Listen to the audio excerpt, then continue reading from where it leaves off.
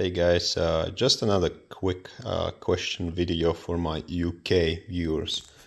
Do you have front wings or fenders from a BMW pre-facelift model?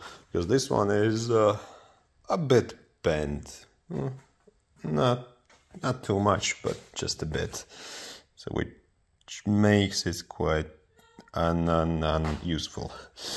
So yeah, try to kind of like pull it out and kind of bend it out, and yeah, that's how it looks. Other side is not even better.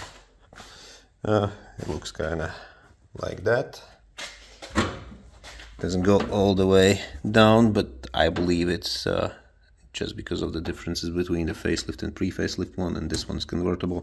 I'm not sure. Maybe they're different. Maybe. So it needs to be a bit longer, or it's just because it's been damaged so badly.